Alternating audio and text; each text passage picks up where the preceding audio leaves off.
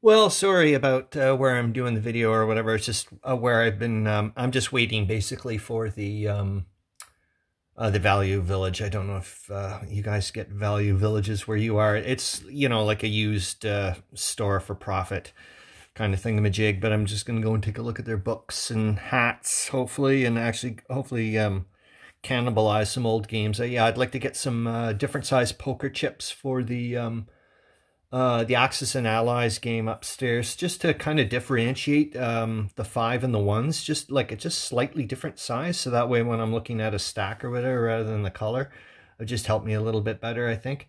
And I also want to go to the dollar store to grab some, I'm going to make some play aids for the Axis and Allies things.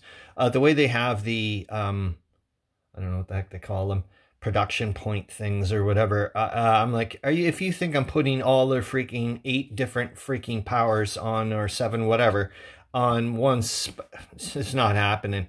It's just too constrained for me. I was like, no, I'm not gonna, it's gonna drive me up the tree. Anyway, so I've been waiting for that, for it to open. I'm not a big, I haven't caught the bug yet, or I'm just not into it yet, is doing e-reading. So yeah, has it been, you know, well, I'm always interested in the logistics part of it. I would love to be able to figure out how to pronounce the freaking word properly. Logisticians or something. Logistics, I can get that bit. Then logisticians, I'll have to go and listen to someone say it over and over again in my head, so that way I can get it in there. But anyways, yeah, so this is part of, you know, the International Encyclopedia of the First World War, like I've mentioned a bazillion times. And it's a living, breathing resource. It's expanding and adapting as it goes along. And like I said in when we did a thing about this on the live stream way back when, the person there, when I was listening to it on the Nebula website there, the podcast, when they were interviewing the guy from Freiburg University, I do believe, he was saying, like, we're trying to use all available resources, not just, you know, print. You know, go to external whatevers. Like, oh, that's what I did. Trust me, man. You won't believe what's coming up the pipeline for books and stuff. Anyways. Like I said, keep my head down. Whew. Anyways, look at this bit. I've only got like about 3 paragraphs in, and there's more freaking stuff than you can shake a stick at. But look at this, and I went, oh my God, I never viewed it that way.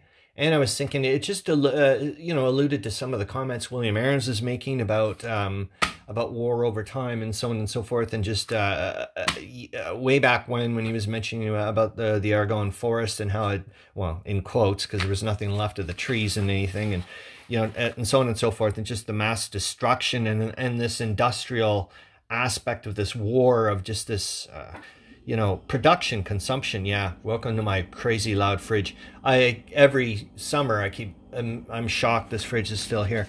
Mind you, it gives me watery gifts every day right there.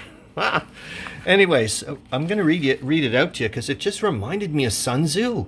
It says, war might well be considered a man-made disaster, and it provides special challenges for logisticians.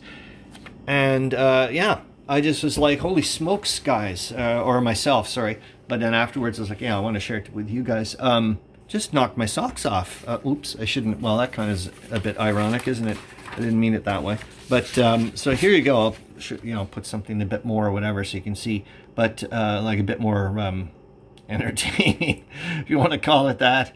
But yeah, I was just like, it just reminds me of Sun Tzu, and the fact of, you know, he was always saying, you've got to, like, avoid war. You've already lost the battle, kind of thing, or already lost if you have to fight. And now I'm starting to think about this natural disaster, and just the whole, you know, yeah, okay, I'll get off into a quickie philosophical land, and then zip back to World War I. But yeah, I mean, you know, I just rewind this, and I keep thinking, oh my God, like Putin or everybody else, myself, kings, queens, you know, you name it, we all had to, you know, crying little babies at one point, had to have our bums wiped, and so on and so forth. And I understand, yes, I mean, the collective, whatever, you know, we get lots of things done because everyone agrees like what the number 2 means and so on and so forth.